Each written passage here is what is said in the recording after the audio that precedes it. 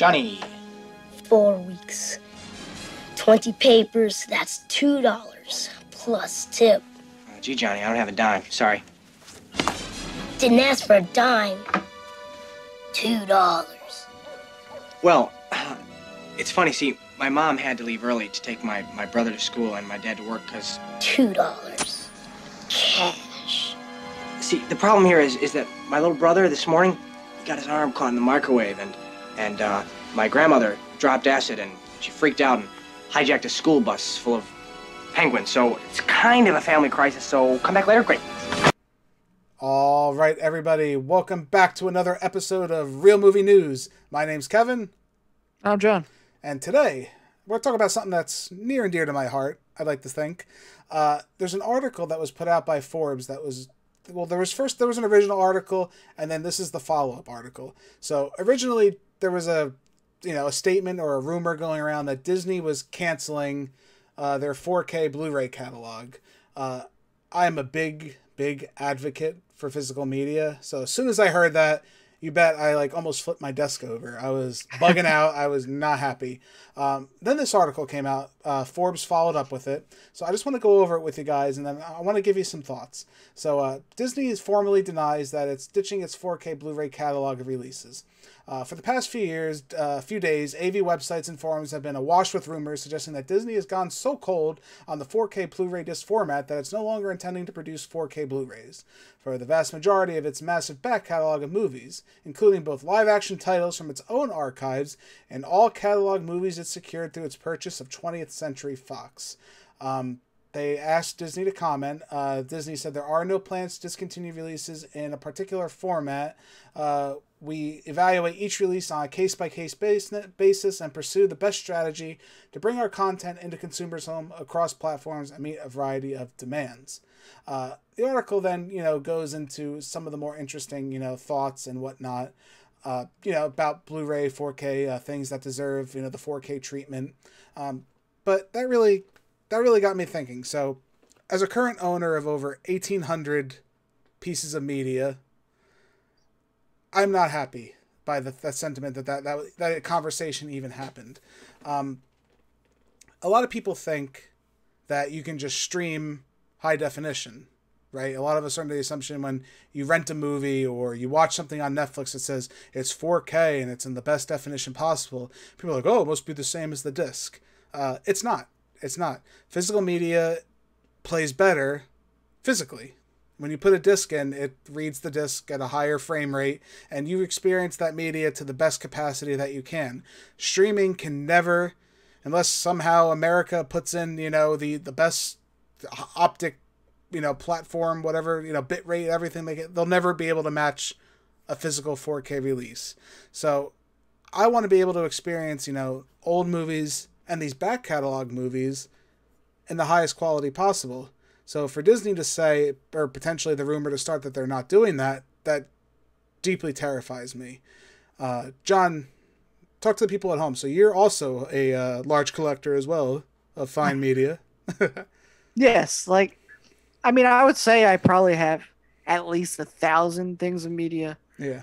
Just from different things. And just the fact of, not only the fact of owning these pieces, but also the fact of you can watch them whenever you want.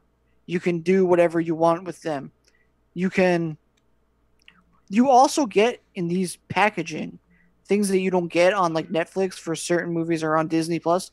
You don't get the special features, which is some amazing stuff comes out of these special features. Right. There's sometimes when we'll buy a 4K movie for the special features alone, even if I didn't like the movie, because I know that some of the special features that are in these things are absolutely maybe some of them are 2 hours long, and they're amazing things to watch. And it makes people who enjoy film, love film, and even things that you just, I feel like it feels better always to be able to own something, right, than to rely on another big brother, say, company to determine what you watch and how you're able to watch it. You know what I'm saying? And I think, the thing that even scares me more than, yes, there's the arguments there, 100%, that streaming platforms there's going to be 1,000 streaming platforms, which it's kind of evolving into that. We moved away from streaming in the first place. We moved away from cable in the first place because it was so expensive to go to these cheaper streaming platforms. Now it seems like cable, those channels are finding, well, why don't we just open our own streaming service? And now we're going to end up paying the same amount that we were paying for cable to pay for the actual streaming service. That even being said, my biggest issue with this is I know 4K isn't the most adopted platform right now. You can argue there's probably a higher chance between just DVD and Blu-ray alone. Even digital is probably pretty... I think 4K might be in the minority, I would say, as far as people who really, truly adopt that platform. My thing is, some of these movies deserve to be restored at the highest quality possible. If not just for the new fans, old fans, new fans alone, just for historic purposes. I think we need to be able to see these movies the best way possible. Like for example, this article brings up Aliens. Now, Alien got a 4K treatment, which is one of my favorite movies of all time. Stunning movie. It's beautiful. It looks better than it ever could. Aliens is arguably even on the same footing as being one of the best sequels ever made. Still has no 4K release. Now, having the knowledge that it may be coming, I'm fine with that. But to know that potentially that it may not have that restoration, that's a sad thing. I think it's more sad to culture and that people won't be able to experience something at the highest quality possible. I think, filmmakers and those alike deserve to have something and view something in the best quality, just to see their work. I think that their work needs to be portrayed that way. Well, yeah, I feel like you also get more out of a movie too watching it in 4K because you get to see things that like a lot of directors wanted you to see more clearly and stuff, and you get to see certain things in a better lighting, and you get to understand more of like how when they're making movies, how they're coming at it through a whole different lens than maybe you're seeing if you're just oh, you came across it on Netflix one day, Right. And it's just like I said, I would be sad to say the least that we're not going to be able to experience some of these landmark Fox films in general. I mean, Disney catalog is what it is. I mean, there's some movies that still need to be on Blu-ray, rightfully restored, let alone 4K. But the Fox catalog has some instant classics that I haven't even seen, like Fight Club, Aliens, things like that. Movies that The Abyss, actually, another James Cameron movie, which is one of his earlier films, instant classic. Its Blu-ray release is hard enough to find. If we don't get a 4K release, then we're not even going to see the quality of that film.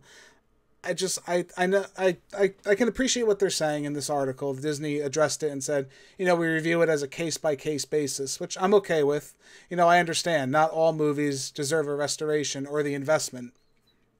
Usually it is a pricey process. And for those who don't know, restoring a movie or any kind of scan or a film, if you don't have the original film, it's very hard to restore that feature. It becomes a very arduous process. I mean, look at Star Wars. Star Wars went from a Blu-ray to a 4K restoration, from a DVD transfer. There's more experts than I at this process, but right now I think we have the best looking quality we possibly can without having the original scans. And it was expensive, but again, like a franchise like Star Wars, that makes sense. You're gonna have people that are gonna go out of their way and buy it.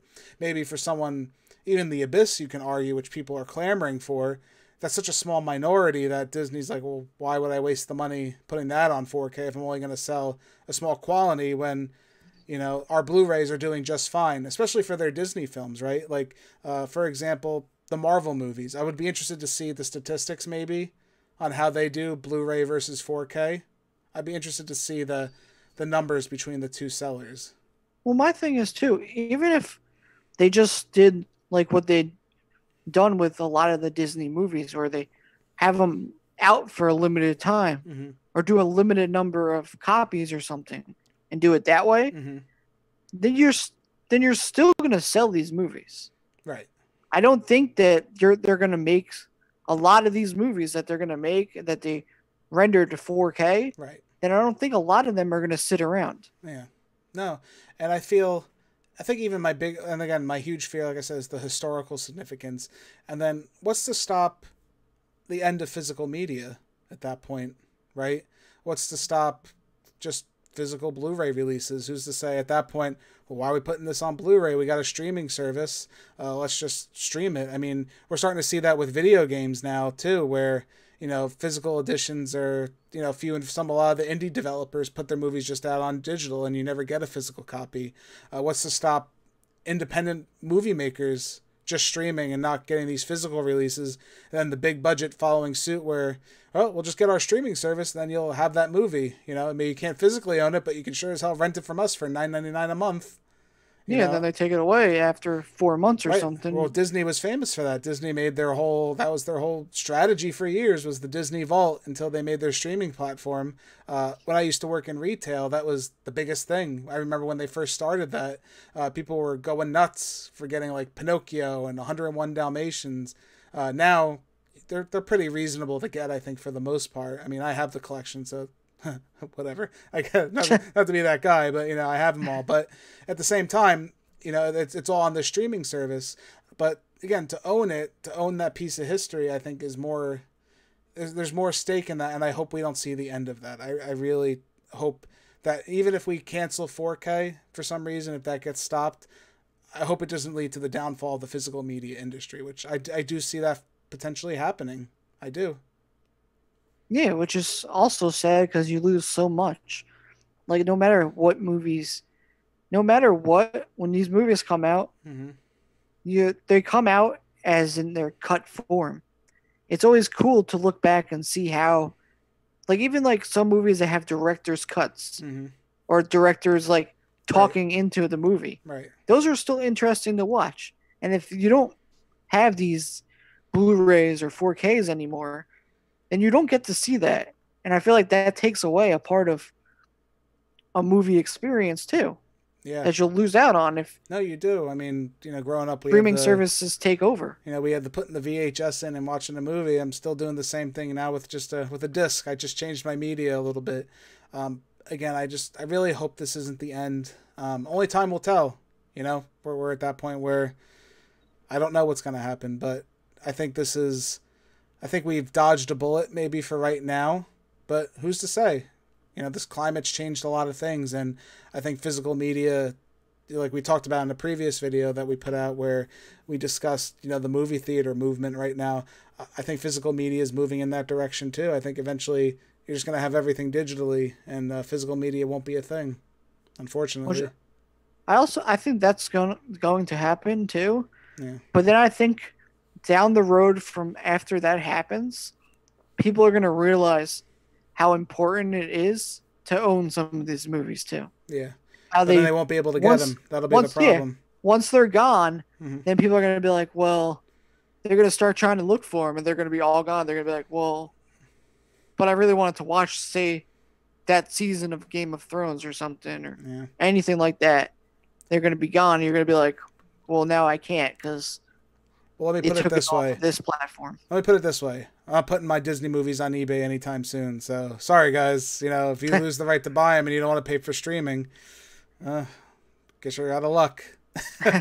But definitely. Anyway, we want to know what you guys think. Let us know in the comments below. Do you love physical media? Do you hate physical media? Are you a filthy pirate on the high seas? Are you doing digital content only? Does 4K not matter to you? Are you fine with just a simple Blu-ray? Hell, are you fine with a DVD copy? I really want to know. I'm curious to see what people think. I really want to get a sample size from people. I want to know. What you're thinking. Make sure and let us know on Twitter. Follow us on Twitter. We got our tags right there. Or are you a collector? Yeah, if you're a collector, show off your collection. Hey, post your collection on Twitter. I'd like to see it. You show me yours, I'll show you mine. And we'll do it that way. But again, check us out on The Real Movie Guys on YouTube. Make sure you like and subscribe to our channel. We do a lot of reviews. We're trying out this real news segment. I hope you guys are enjoying it. If you got some topics you want us to talk about, hey, throw me the article, throw me the topic. We'll see what we can do for you. But anyway, my name's Kevin. He's John. We are The Real Movie Guys. Real guys, real movies, real thoughts. Thanks for joining Real News today. We'll see you next time. See ya!